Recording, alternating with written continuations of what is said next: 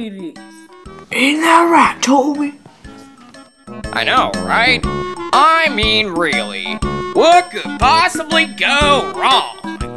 Well, the only thing we have to fear about is fear itself.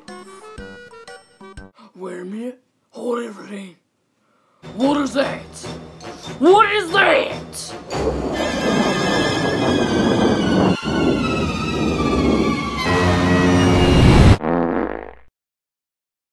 Oh my lord. It's a letter that came from the sky. Oh god.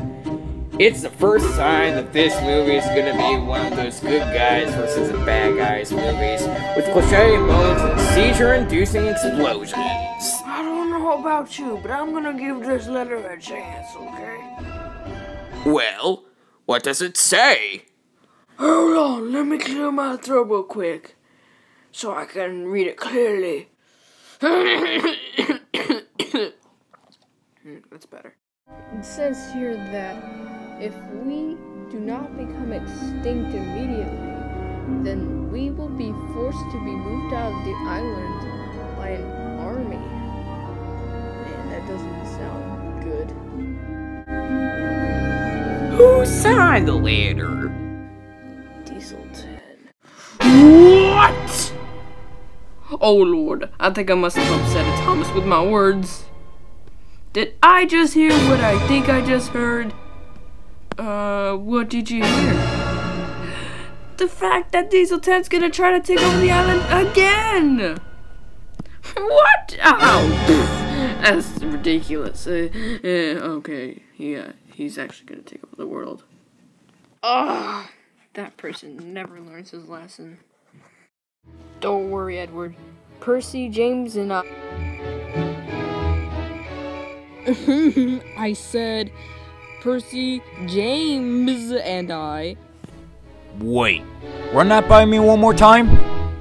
Oh, I was just thinking maybe you can come with us to... Pass. Well, me and Percy will have to go look for Diesel 10 ourselves.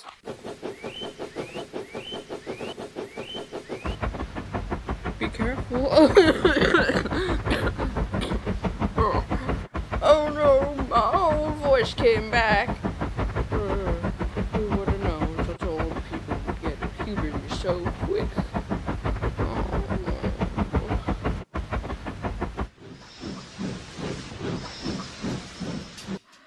Hey, be quiet for a moment. Wait, why? Can you hear anything? Not really.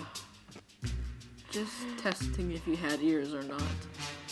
Look, we all don't have ears. Why would you think that? Well, I actually heard someone breathing really loudly behind us. What? No fair! I'm so quiet. Man, for trains who have no ears, you certainly hear like rabbits. Come on now, guys. The secret's over. You've been caught.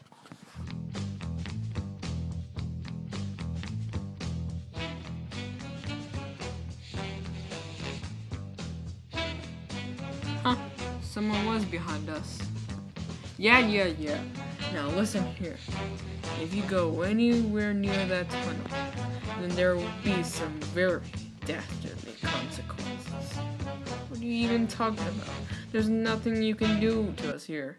Oh, I'm trusting you that this will be the craziest fight you'll ever experience in your whole life. Yeah, nice plastic weapons and costumes, but we gotta go to survive.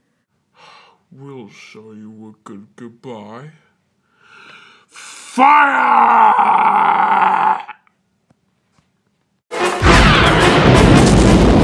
Wait, are those weapons for real?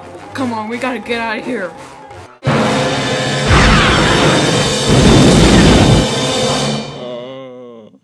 Hey, you know what would be cool? If we were able to take these fools down in widescreen format. Hey, that's not a bad idea.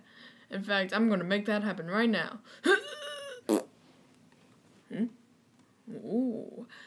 Alright, Now it's time to fight. Now let me just get this blaster to blue and we'll be ready to go.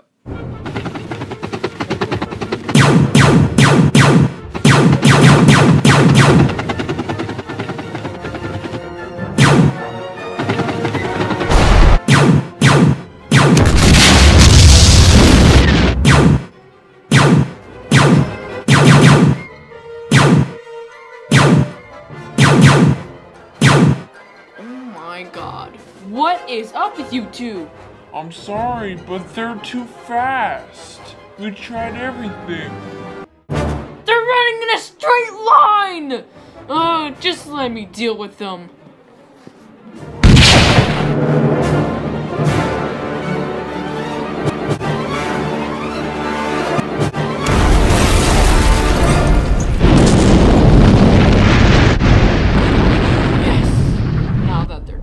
They can't get into our boss's lair.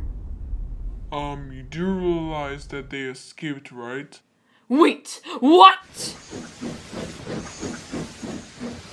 If the boss gave us target practice, then those trains could have been dead right now.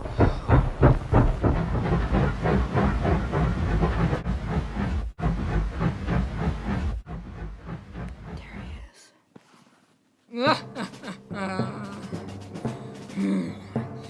I've been expecting you two to arrive here. Alright, Dieselhead, you tell us what's going on now, or else... Or else what? I mean, you're so defenseless against me that my army can take you down in a heartbeat. Huh, you and what army? Questioning my army, huh? Well, that's what I was about to introduce.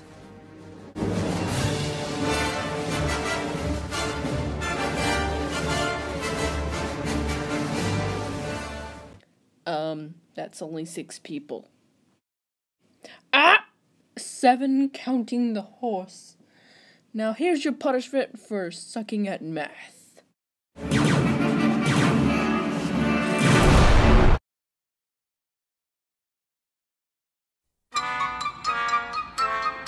Man, I sure am the coolest engine on Sodor. Gordon, did you really need to say that for the billionth time already? Hey, at least I say it less than James does.